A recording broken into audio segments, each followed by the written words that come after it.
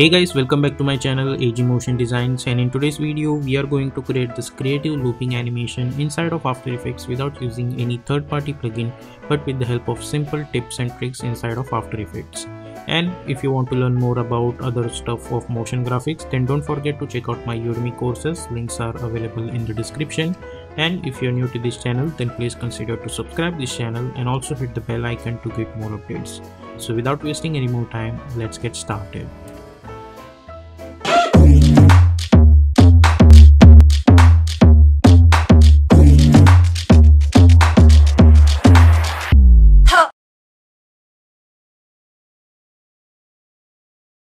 So here we are in Adobe After Effects. Let's create a new composition. We are going to call it as main animation. Width I'm going to choose 1920 and height I'm going to choose 180. Frame rate is 30 and duration we are going to choose let's say 30 seconds long duration, and background color is black, and simply hit OK. Then go to choose grid and guide option and simply hit on title section. Then press Ctrl N to create another composition, and height I'm going to choose 100 or let's say 200, and width is I'm going to choose 1920 only, and simply hit OK. Okay, press Ctrl K to open the project settings. We will leave this width to 1000. Okay, this looks good to me. Then after that I'm going to select my pen tool, and from here to here I'm going to create one line, and we are going to choose white color for this line, and we will delete this fill, we don't need that, and we will increase the stroke width to 20. Select this and press Ctrl Alt Home. Go to the align tab and choose align horizontally. Then go to the contents, shape, stroke, and choose round cap like this. Then after that I'm going to select my ellipse tool, and I'm going to create one ellipse like this, and press Ctrl Alt Home to align that anchor point to the center. Select this and let's move this over here. Now let's go to the add menu and choose let's say trim path. Go to the trim path and let's make this 50. Okay, go to the ellipse stroke and choose butt cap to round cap like this. Hit U, select this, press R for rotation, and let's rotate it to 90 degrees. Okay, now select this and let's move this over here.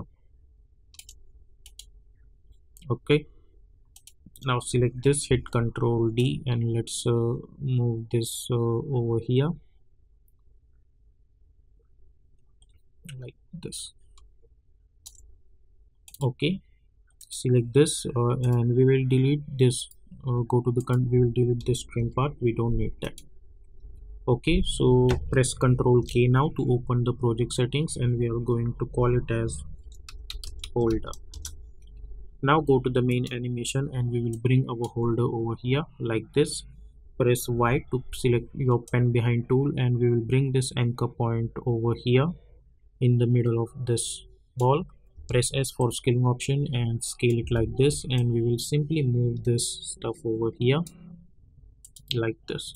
Now select this and press R for rotation to see how it rotates. I think we need to decrease the scale to 50 like this, and let's move this somewhere around over here.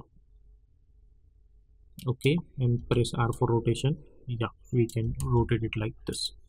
Now after that we are going to select the ellipse tool. We don't need any stroke, so let's delete this stroke, and we will choose white color for this fill.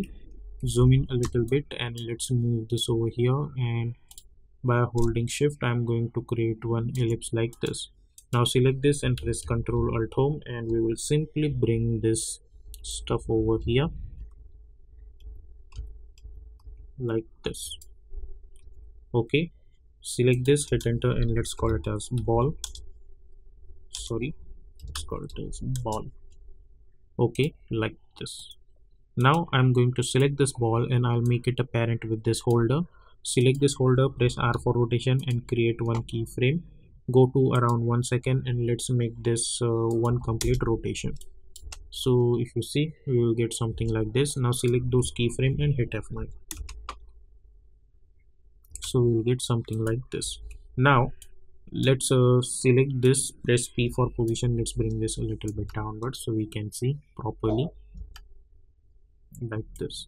Now at this point, somewhere around over here, I want this ball should go down. So at this point I'll select this ball and I'll press Ctrl Shift D to split this layer, hit U. So if you see, in there is no keyframe, and we will delete this, not delete but unlink this parenting.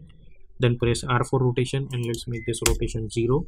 Press P for position, create one keyframe, go to around 3 seconds, and we will bring this downward like this, somewhere around over here. Let's go to around 2 seconds, or let's go somewhere around over here, create another keyframe, and in middle of that we will bring this upward. Okay, select those keyframes and we will hit F9. Go to the graph editor, zoom in, select this. By holding shift we will move this handle over here, and this handle over here, this handle over here, and this handle over here. Okay, like this. Okay, and now we will select this and we will bring this a little bit over here.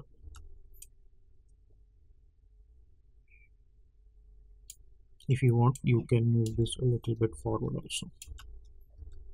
Okay, select this, go over here like this, or you can select this first keyframe and by holding Ctrl simply click on it like this.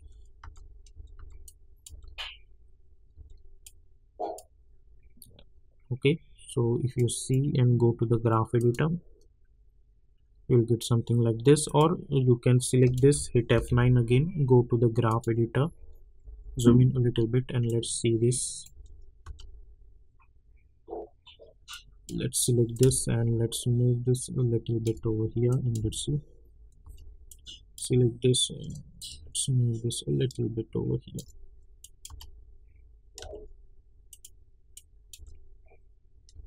Okay, so this is how we will get this animation. If I see,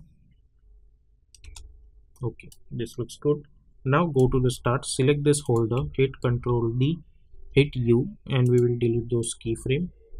Okay, we will bring this at the top, and let's go to the last keyframe. We will select this and we will move this over here until it's going to be properly hold this ball like at the start. So if you see over here, this is same, and at this point also this is same. Okay, and as you guys know that this animation is ending over here at 4 seconds, so the 4 second is my looping. So let's go over here at 4 seconds, select all of them and press Ctrl Shift C, and we will call it as animation and hit OK, and press F4 and make sure to enable this icon and press N over here. Now press S for scaling option and scale it like this. Now zoom in a little bit, let's go somewhere around over here, and let's move this stuff over here. Go to the start. Now we have to create some markings over here, so let's move this over here. Okay, press Ctrl R to bring our ruler. Okay, let's move this line over here, zoom in a little bit. This edge should touch this line, then bring one line from here, this should touch this line. Select this animation, press P for position, create one keyframe, go to around 4 seconds. Let's make this fit, and we will move this from here to here, and again it should touch this line. Okay, so now if I see this animation, I'll get this animation continuously in the form of loop.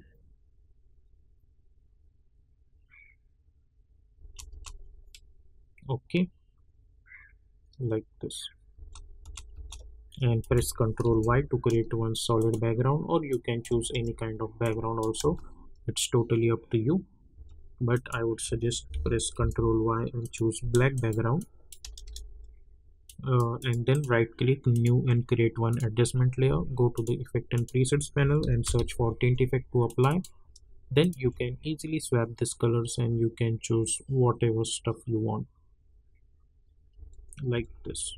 Okay, like I'm going to choose white color over here, and we will choose different color over here, like let's say purple or something. Yeah, this looks good, like this. And you can go inside this folder, you can do this design the way you want, like this also. So that looks good, like this. And if you want to be more creative, then you can create some lines like this also. Okay,